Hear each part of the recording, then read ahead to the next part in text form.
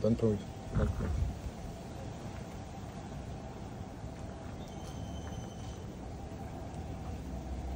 Now I can see them Yeah, eating it.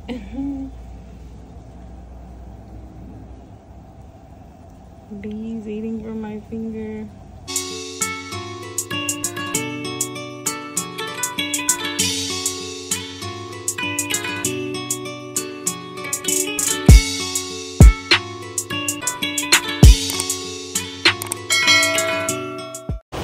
Don't worry, don't worry.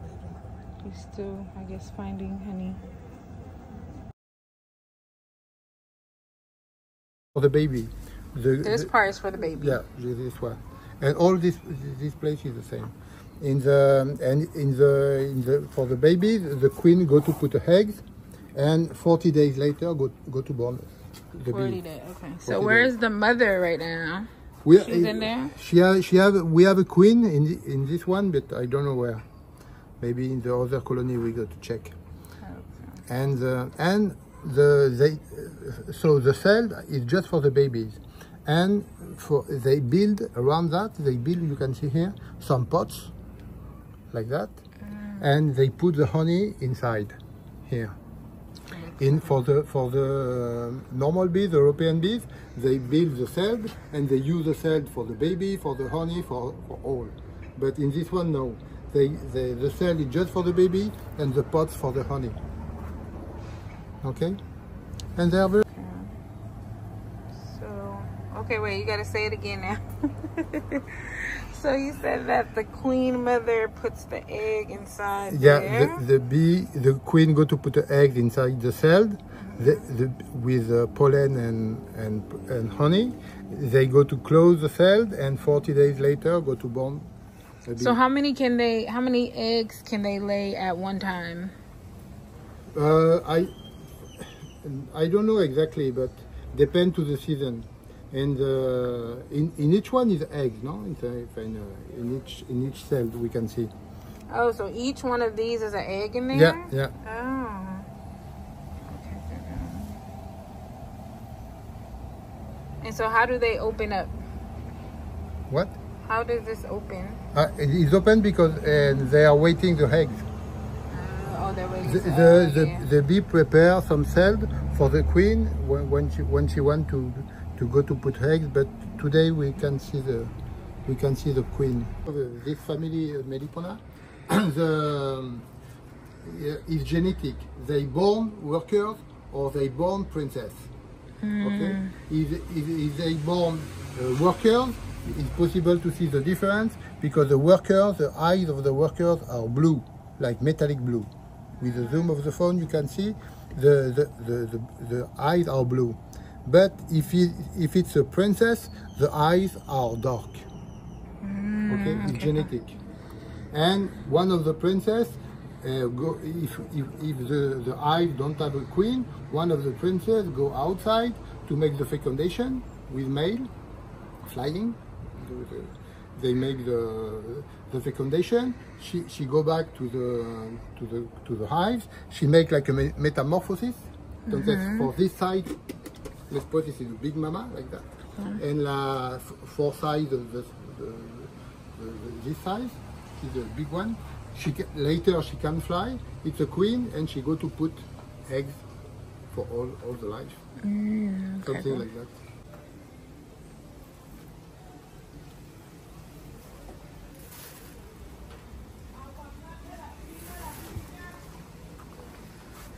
So these bees are very important to the Mayan community. They use them for different purposes.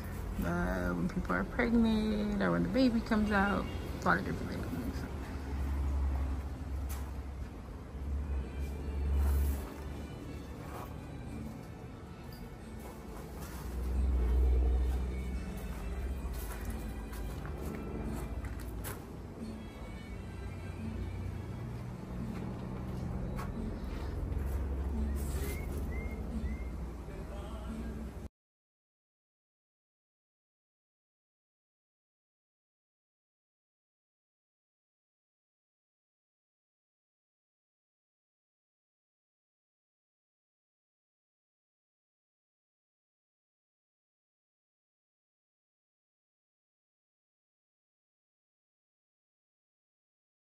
We need to find a place with that.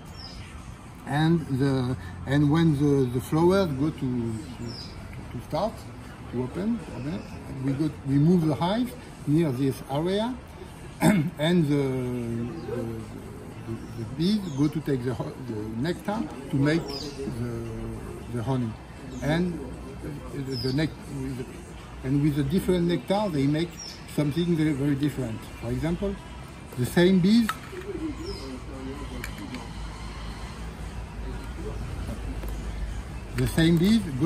go to make honey very different, because the difference is the nectar.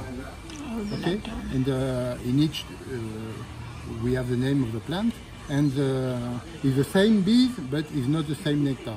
Okay, and the color, the flavor, the texture is different. Oh, yeah, these are dark. This one is very dark, and we have a lot of. Here we have around 10 sort of honey, and you go to taste it, okay. And each one is different, no? Tastes different. And for this sort of honey, every time you start with the clear, like that, and finish for the darker. Because normally the darker are more stronger. Stronger. It's like a blue cheese, no? Entonces it's good to finish with that. Okay? Entonces, maybe for now.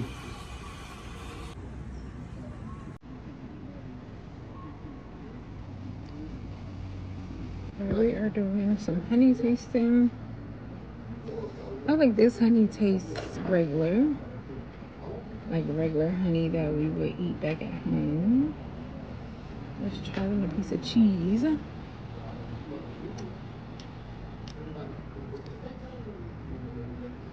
I like that honey. This, and that was called Melapona. You can see that without me spilling it. Now this one is a white honey, so let's see what this one tastes like. Mesquite.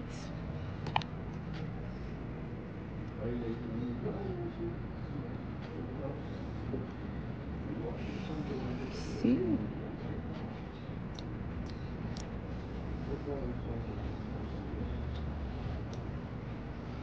That one has like a milky taste. Actually, this one's good too. What does this white stuff remind me of? Not of the stuff that we cook with. The white milky stuff. That's what it reminds me of. I like this one though. This one's called Mosquito. I like that one. So far, these are all pretty good. Tahona. Let's see what Tahona tastes like.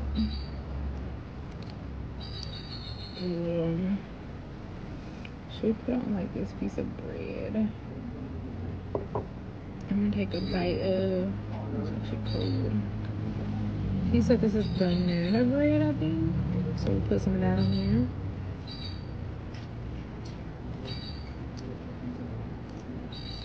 Yeah, that's definitely banana bread. Tastes like real banana.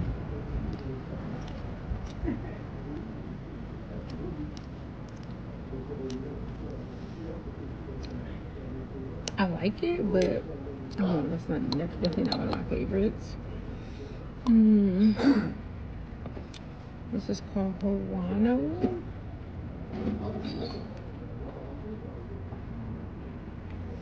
Let's try it on a piece of cheese.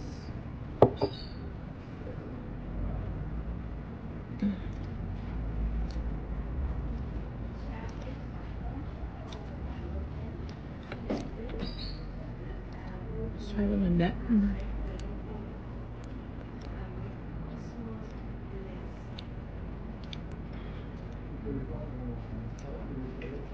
Okay, that was cool. But I still think my first two favorites are the runner-ups.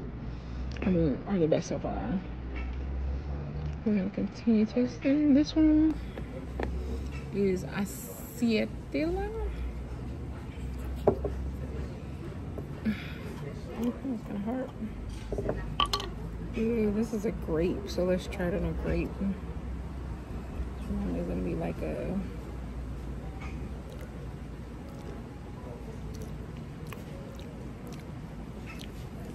it's a very faint taste on it.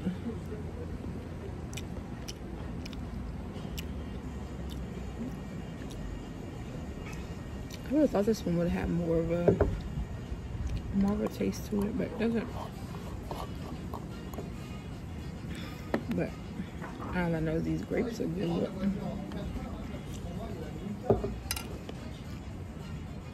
It's called Tulum.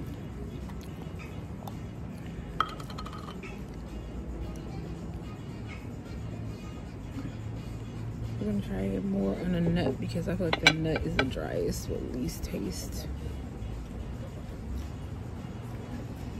That would be decent. How is the honey? Good. Yeah? These two are my favorites so far. Uh-huh. So we're slowly getting through all of them. We're basically finished, and this one and this one's are my favorite. Mesquites and melatonin. All right, y'all. Okay, so these are essential oils. We do a little drop on my hand. Okay, that's for digestion. This one is for relaxation. So if you want to relax, people.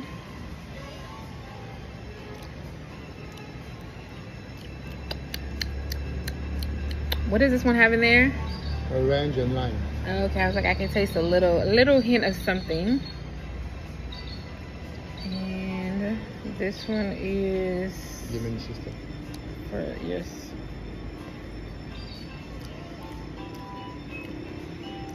And that one's a hint of, what is that one in there? Lavender, eucalyptus, ravintsara. Okay. Yeah, you can taste just like a hint of these. So these are all have honey in them.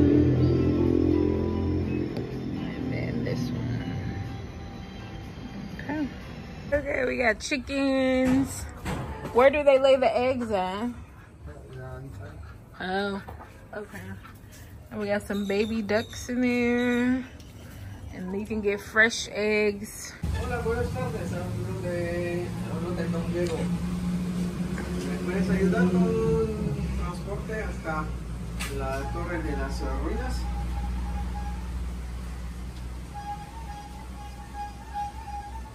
Correcto, desde Don Diego hasta la torre.